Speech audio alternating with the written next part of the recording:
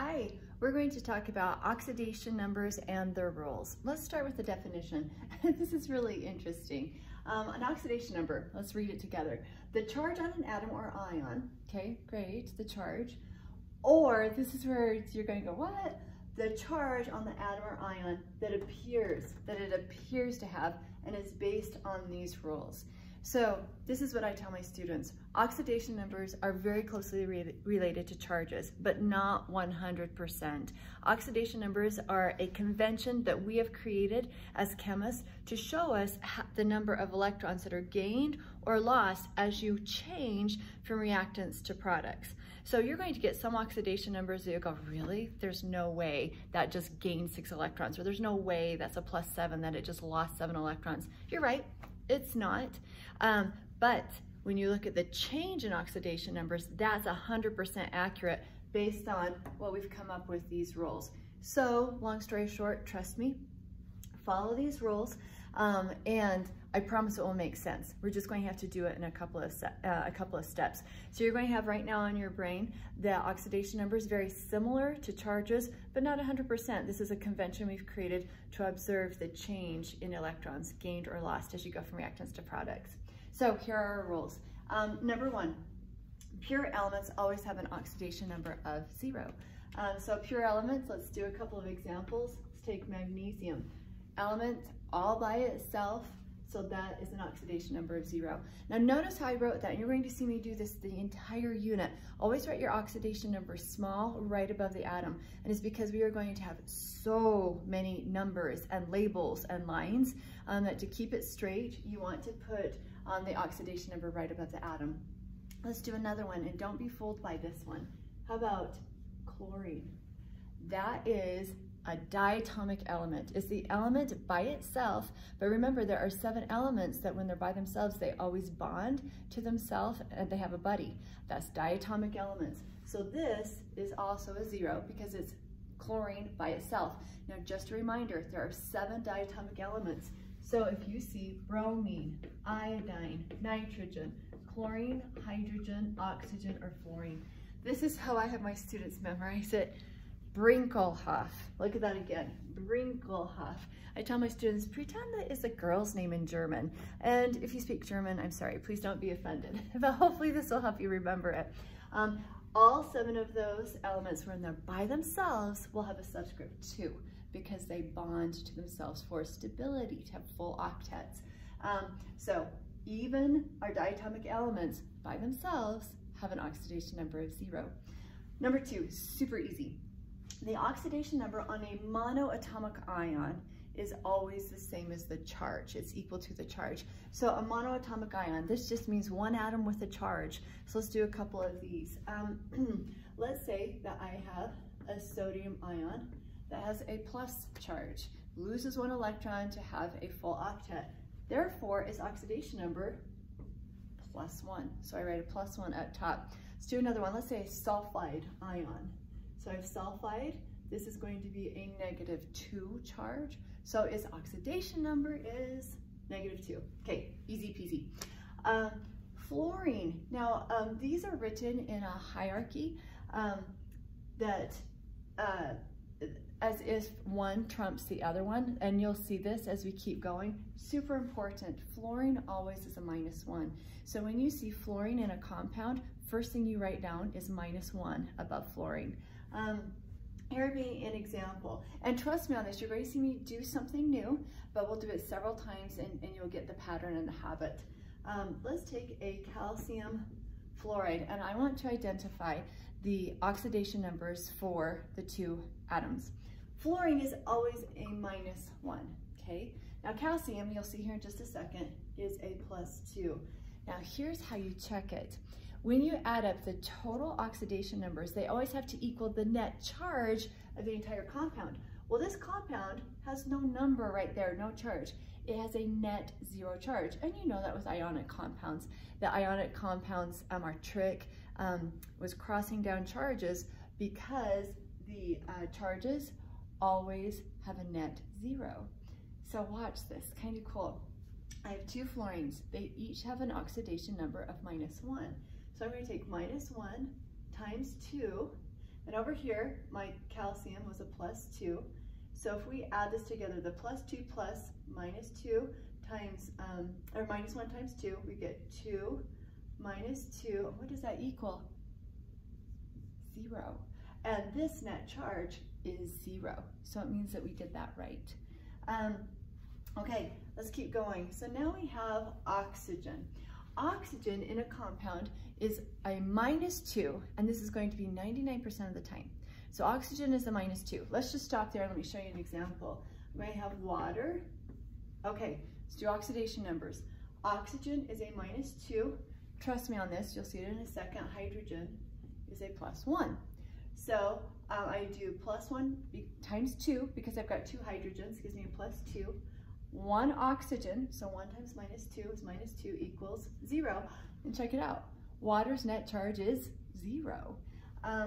So oxygen is almost always a -2. There's one exception. This is except in peroxides. Now, a peroxide, here's an example for you, H2O2. So you want to have this memorized. You could have a Na2O2. You could have a K2O2. Those are all peroxides. In a peroxide, oxygen is a -1. It's a -1. So here's my -1. Remember I said hydrogen is a +1. So +1 times 2 is +2. -1 times 2 is -2, and that equals 0, and that's a net 0. So oxygen is going to always be -2, except in peroxides, it's a -1. And of course, if you were doing an AP chemistry or college chemistry, professors love this. They love the exceptions. I'm sorry, you guys, I'm sorry, but they do love exceptions. Okay, number 5. Chlorine, bromine, iodine are always going to be -1, except with oxygen and with the fluorine. So let me give you an example. Let's take a hydrochloric acid, HCl. So chlorine, -1. Hydrogen, you'll see it in a second, always a +1. I have 1 and 1, so +1 minus 1 equals 0. Yep, and that's a net 0 right there. Now, I want to change this. Let's say that I have a hypochlorite, so a ClO minus. Ooh, I like this because you get to see something with a charge. So oxygen is a -2, okay? Oxygen is a -2. I've got 1 oxygen, -2 times 1 gives me -2. I know this has to equal a -1 right there. So what number do I need right here to make that a true statement? It is going to be a +1. So in this case, chlorine is a +1. Chlorine is a +1. Now, through the video, I could hear you inhale and gasp and go, wait a second, I don't understand. I will give you, we'll practice, watch the next video on practicing oxidation numbers. There's a hierarchy that you follow.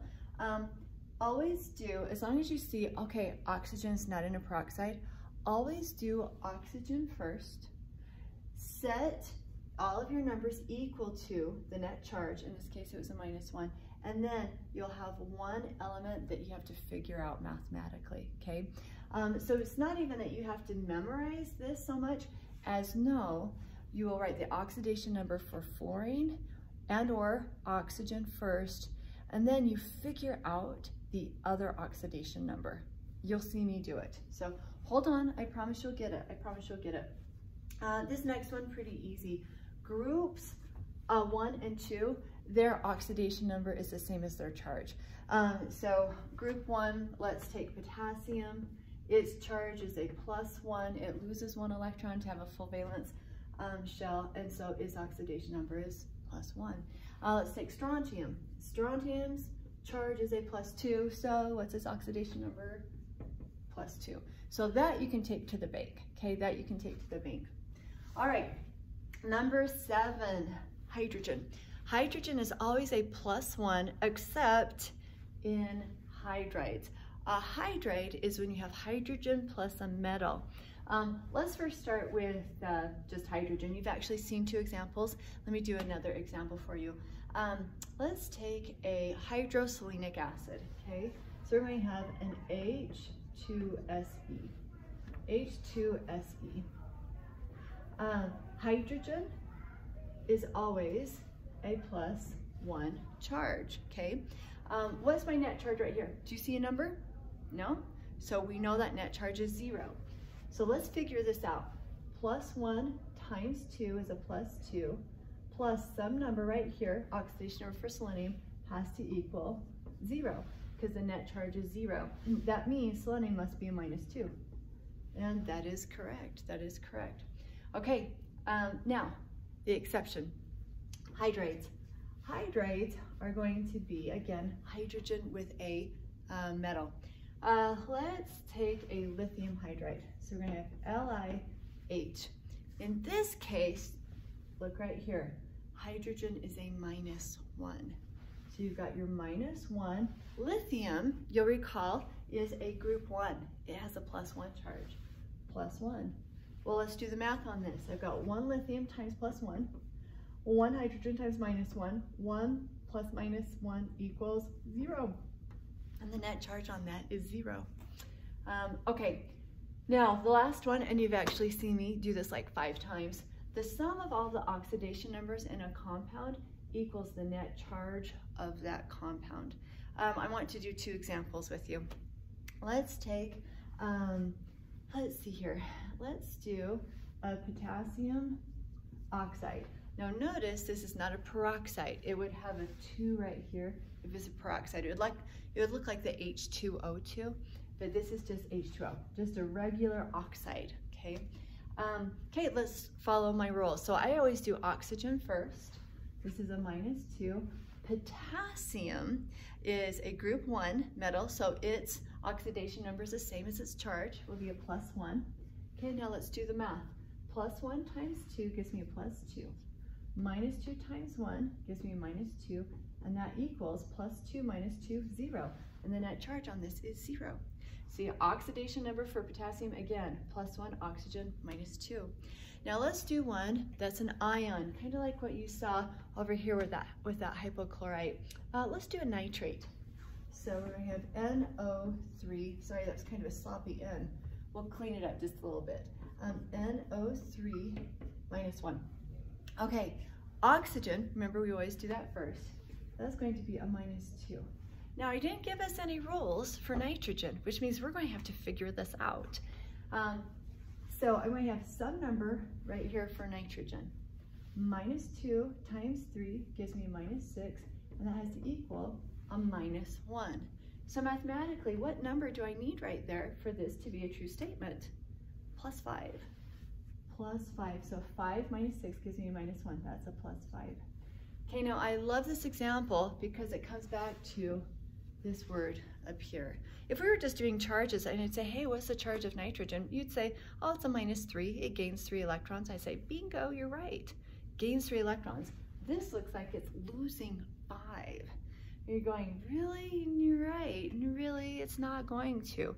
But this is an oxidation number, okay? It's not a charge, it's an oxidation number. That is correct, that is 100% correct, because now we can look at nitrate going from reactants to products, watch that nitrogen, and we'll see that it gains or loses electrons. So that is correct. Don't let it throw you. We're doing oxidation numbers. They're related to charges, but not 100%. Okay, so there are the rules. Now we need practice. So please look at the redox playlist, and I want you to watch the next video that is practicing writing oxidation numbers. And I'm going to give you a hierarchy, kind of a laundry list of do this, do this, do this, do this, and you'll be able to find any oxidation number. Okay, great, good work, have a nice day, thanks.